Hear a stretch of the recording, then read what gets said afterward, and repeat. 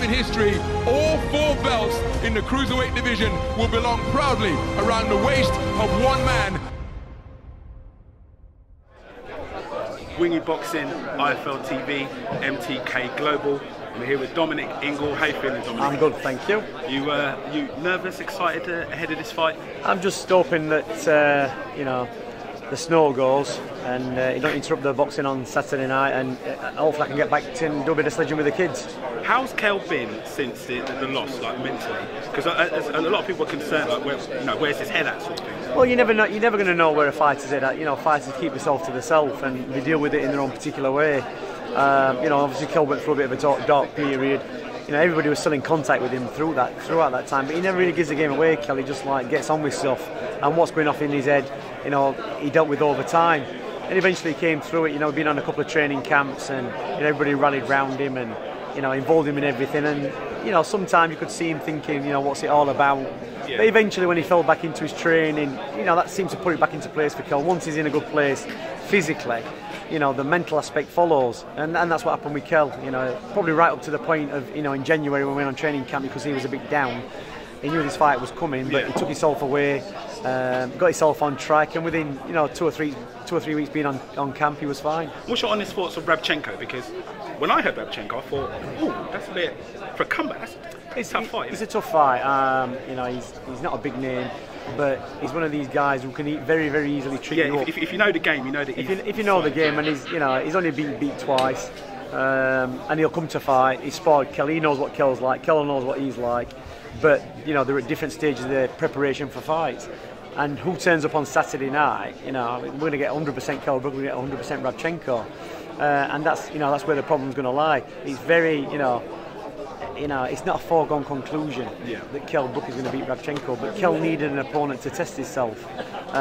You know, maybe he's bitten off more than he can chew at this stage, you know, after the loss to Errol Spence. But, you know, knowing Kell Brook, he's very, very competitive, and, you know, he's going to put in the performance. And you've got Atif Shafiq. We've got Atif Shafiq against Appleyard. That's an interesting fight. You know, Appleyard's been at an higher level, but, you know, Atif wanting that title, you know, a title fight or a 10-round fight on a big bill. And that's what he's got. He's been given the platform to show what he's got. You know, he's had ups and downs in his career, and he's come back from that. He's trained well. He's had some good sparring, so that'll be an interesting fight. Because I just interviewed him, and he's really fired up for this, isn't he? He is fired up. But listen, you know, you can be fired up all you want. You know, when you get in that ring, you get in that ring and you put it all together. You know, he's got to stick to the plan. We've got a game plan, and he's got to stick to it. You know, Appleyard's a dangerous kid. He can bang. He's mature. You know, he's been in the big fights. And what's the deal with Kid Galahad? Because to me, he's like one of the most underrated skill-wise, really, really talented, but he hasn't seemed to break through to the mainstream. Would you agree with that? No, yeah, but you know, he's been through a few tough times himself. But you know, hopefully on Saturday night he's going to shine. I've had a word with Ian. You know, this year he's going to be in line for the IBF featherweight title, so it's going to be mandatory. So you know, we're on the way. We just need to keep winning.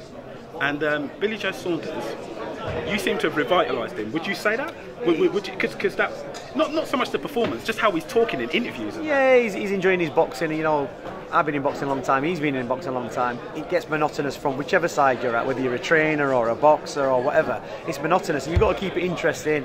You know, you've got to keep the camp happy. You've got to have the right characters in the camp. You've got to be motivated. You know, last week he traipsed all the way down to Derby to see a guy who was, you know, a 5-0 novice, one of his pals fighting, and he loved it. His eyes were alight. He knew the kid was in a fight. He boxed a guy at 6'8", Dan Cooper, this guy was, and I said to Billy, look, this could be, could all go wrong, and his eyes lit up because he'd love to see a scrap. Yeah, I got it. Yeah. So you know, he's that kind of stuff keeping him on track. He's interested in getting boxing.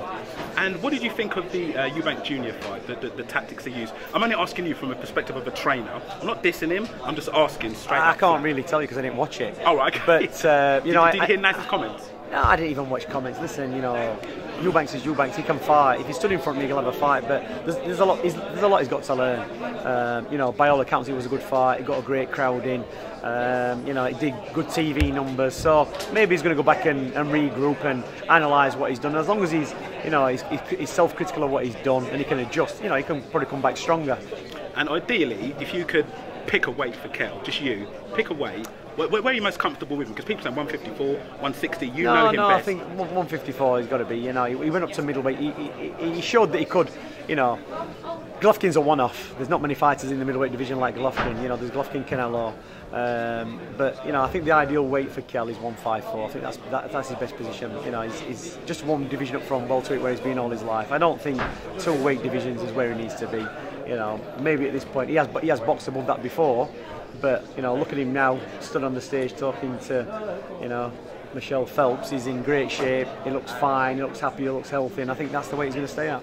Dominic Ingle, thank you for giving me your time. I'll let you rush off. I really appreciate that. No Thanks problem. for talking to IFL TV. Thank you. Thank you. First time in history, all 4 belts in the cruiserweight division will belong proudly around the waist of one man.